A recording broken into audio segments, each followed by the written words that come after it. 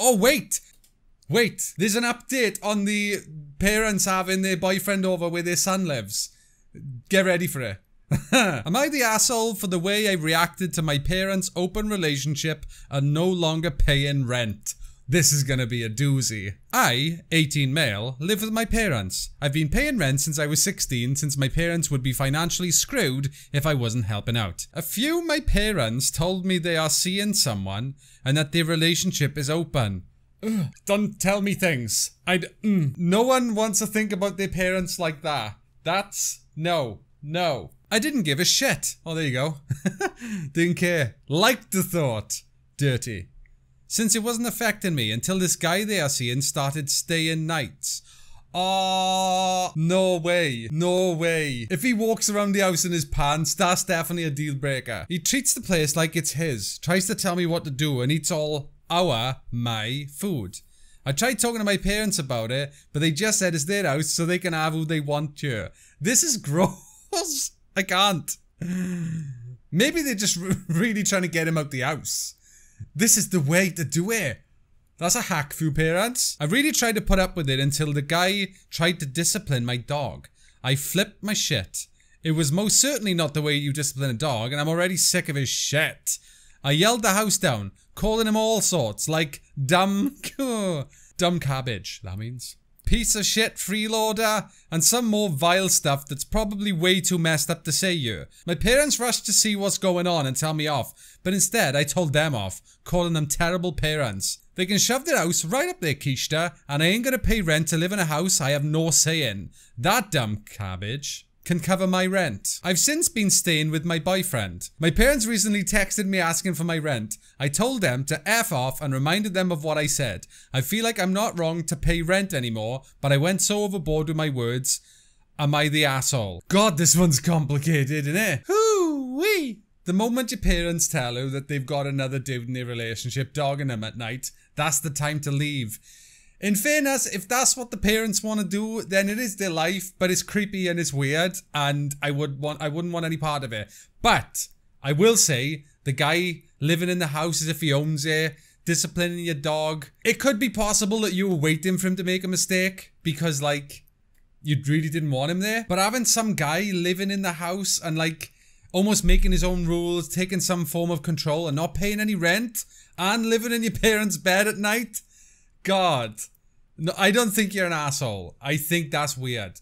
The parents shouldn't have moved anybody in, knowing how that would make you feel. I do think that. And you're only 18.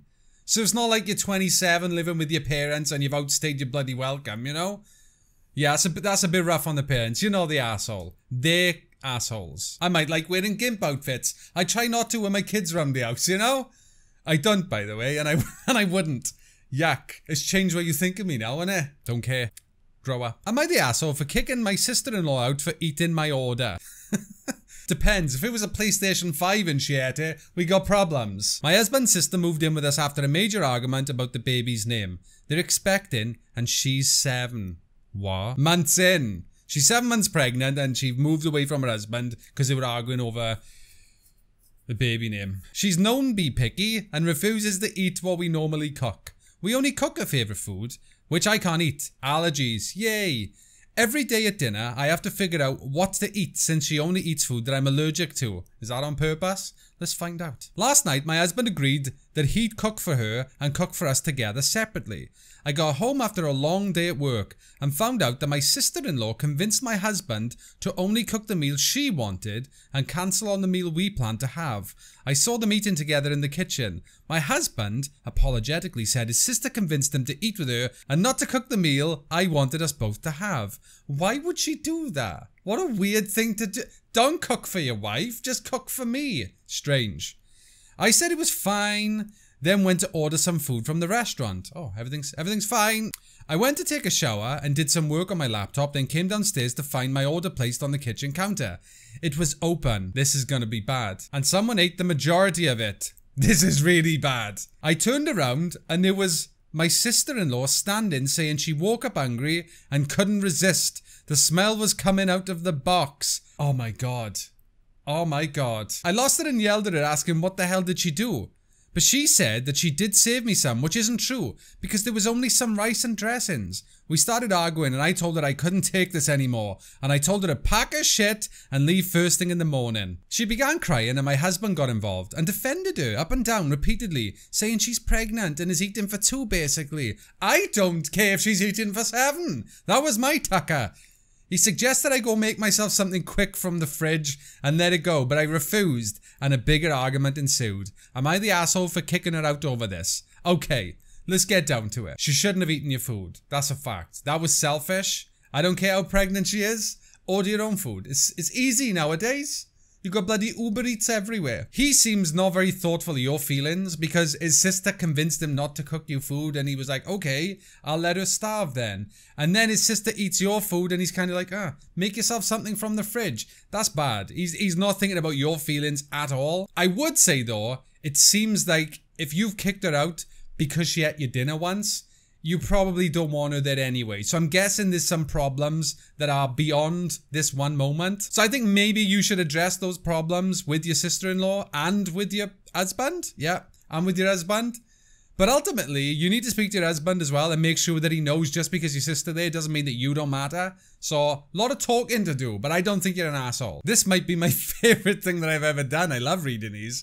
Am I the asshole for staying true to my threats after my dad died? Oh God, this one's gonna get deep. My dad died unexpectedly last week. My condolences. And my sister Jess and I lost our mum last year. Fucking hell. From how our family acted in the past over scavenging over dead people's things, both Jess and I decided to send out a family memo on no one is to enter or take anything from our parents' house until we get there. We're the bosses. Well, it is their parents, so fair enough. Both Jess and I work on the West Coast, so it takes some time to get there with all of our kids and family. I saw several notifications from my parents' Ring doorbell, and I'm a lawyer. Oh shit. Oh shit. I reminded my family we will prosecute. What?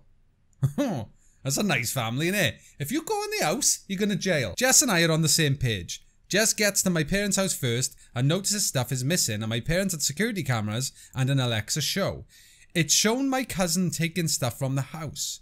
So Jess did what we agreed on and called the police. And 2 of our cousins was arrested because it was over $1,000. Both are looking at felonies. My cousin said my dad promised him this stuff and I have my dad's will making me executor of the estate. I told him he should have wanted to file a claim with the estate and everyone was warned about what would happen. Jess and I don't have the best relationship with our extended family. No. Really? Well, and we are not dropping the charges. Because of this drama, Dad was quietly cremated with no service. We plan to hold, I'm not laughing at this, look at the outtakes at the end. They had a quiet ceremony for the cremation and they plan on scattering the ashes at Jess's house in a tree planted for them. That's very lovely. My last living grandma is upset about it, but she sided with my cousins and aunt saying we are too tough on having them arrested. Am I the asshole? Okay. Technically, they stole. They went into Grandpappy's house and they took the things they wanted, is what it sounds like. They said that he granted them these things. Is it in the will? Is there a will to say that he left them things for them? Did they have a close relationship with your grandparent? Because it sounds like you live far away. And for them to be able to get there quicker or be there waiting for you suggests they live nearby. So did they have a close relationship with your granddad? It still doesn't make it right that they went into the house and took stuff. I think this is a big problem. Well, it is a big problem. When people die, you get family like vultures that just want to steal as much as they possibly can or get as much as they can from the death instead of actually mourn the person and care more about the person they lost. It seems like money and possessions becomes the most important thing in that moment.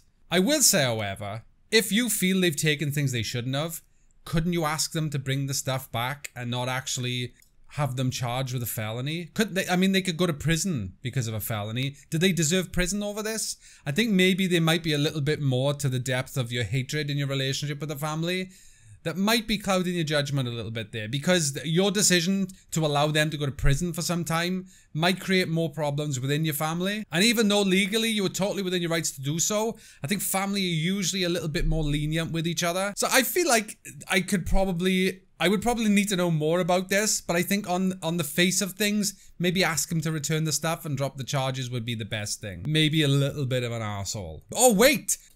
Wait, there's an update on the parents having their boyfriend over where their son lives. Get ready for it. It's been over a week since I posted. Thank you guys for your judgments and advice. I have blocked my parents on everything and have gone no contact. After just over a week, I already feel like a new person without them in my lives. Is he a cat?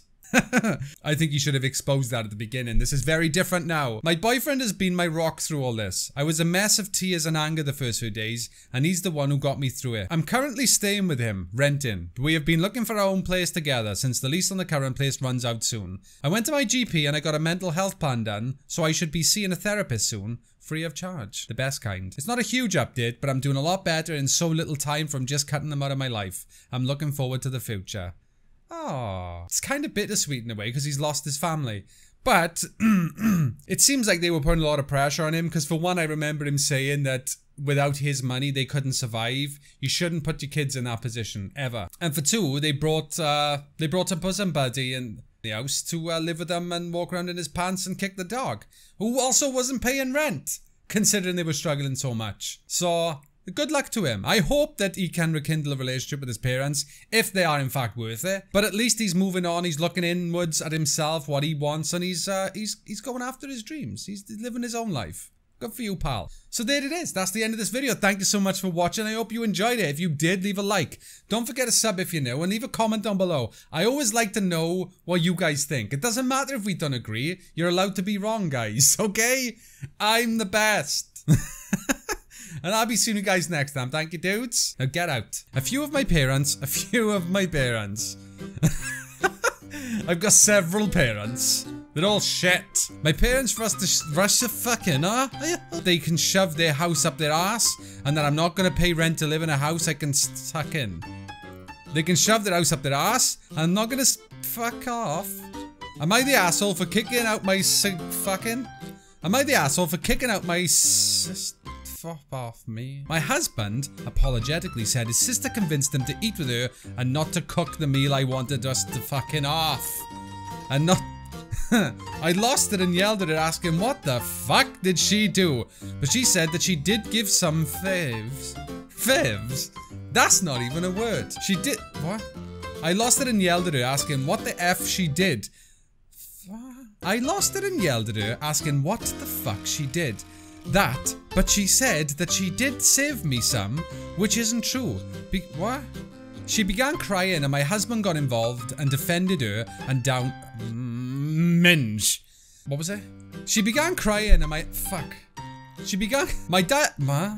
Jess and I decided to send out a family member fuckings. Oh. My cousin said my dad promised him this stuff, and I have my dad's will making me exskakfush opolombers. I told him he should have fucking no. Because of this drama, Dad was quietly cremated with no service, and we plan to hold one when scattered our parent fuck. Because of this drama, Dad was quietly cremated with no service, and we plan to hold one when scattered our parents' ashes. It doesn't make any cocking sense, bro. Because of this drama, Dad was quietly cremated with no service, and we plan to hold one with... Because of this drama, Dad was quietly cremated with no service, and we plan to hold a ceremony at our parents' ashes. Fuck, it doesn't make sense, so I tried to make up the words, and I didn't make sense either. I can't read this part. It's been over a week since I posted. Thank you guys for your judgments and fluckins. It's been over a week. Fucking hell. I went to my GP and got a mental health plan done up, so I fucking... I can't read this one! I lost it and yelled at her, asking what the fuck did she do. But I quit. Kill me.